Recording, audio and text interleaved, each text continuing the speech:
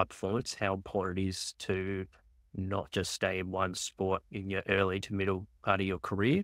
So whenever you get the opportunity to explore different sports, to go for it. And it's definitely been on my radar the last couple of years through largely through the podcast. So for sure, if you asked me 3 years ago or even 2 years ago, I was pretty narrow focused on AFL and specializing in that sport. But I've soon realized through interviewing people on the podcast and people that I highly respect that if you just stay in one sport, you're not going to grow as much and stretch your thinking compared to when you're needing to learn new environments. So to be the best coach you can possibly be, you want to make sure that you where you get if you get the chance to. Obviously, jobs are there's not a lot of opportunities out there, as we know. It's highly competitive, but if you do get the opportunity to move sports, move codes, it's certainly something that I'm looking forward to take on that challenge, and I'll report back and over the next 6 months to a year to share any learnings that I get from this transition. We recently finished our high performance certificate where we had 20 coaches over a month where I presented on how to set up your resume to stand out from the competition, which was week 1. Week 2, how to maximize your network to get an understanding of what jobs are out there. Week 3 was around presenting. Typically, there's a 2-stage process for the full-time jobs, and that's what this whole month certificate was around, was landing your first full-time job in professional sport. And my tips on the experience that I've had over the 3 different sort of roles and the different processes you can go through.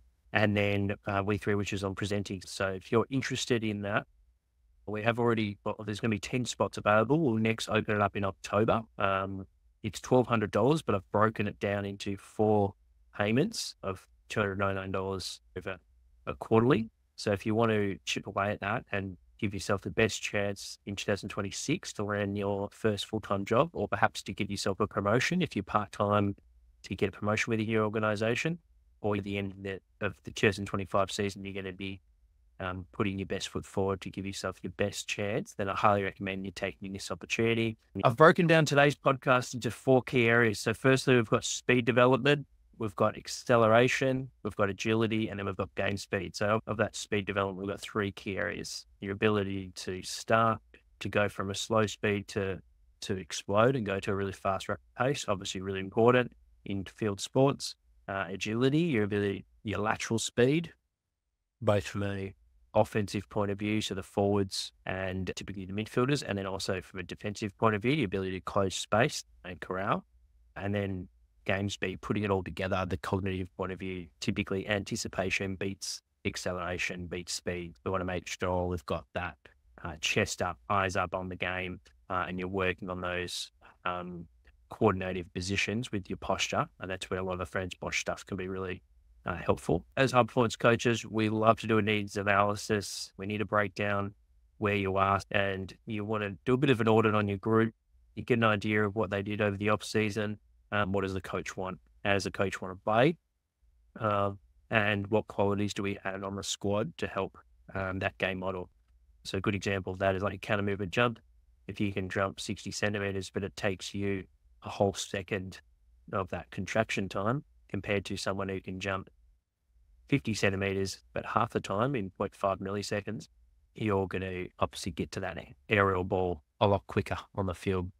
By the time you've left the ground, the person who can jump 60 centimeters is still on the ground. So ultimately, you're going to win that contest, whether it be an aerial ball for Aussie rules football, a header in soccer, or an aerial ball in rugby league. Speed is key. So how can we improve their steering? How can we make them just a little bit stronger, a little bit faster? Perhaps they don't have the genes, or they're just really new and they're raw. They've never been in a high performance environment. So if it's that the case, by simply putting them into a program, they're going to start to develop some qualities. Typically, we probably want to develop, if they're raw, the strength first, because that's going to influence their speed, their power, everything, their mechanics. And then once that's reached to a certain level, like around that 2 times body weight or 1.3 for upper body strength, then we want to focus on their ability to maintain that strength and how can we generate those forces faster. So that's where the velocity-based training can come in the gym. and improving their max velocity and their ability to accelerate and change direction on the field.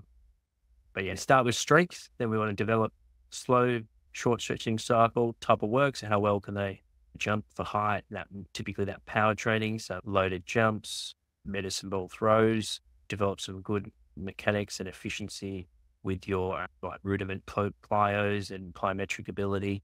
And then we really start once you've got that good sound experience and work under them, they've got good foundational development. Then we can start looking at adding in some more fancy stimuluses like your contrast training or more complex training, and also challenging their coordination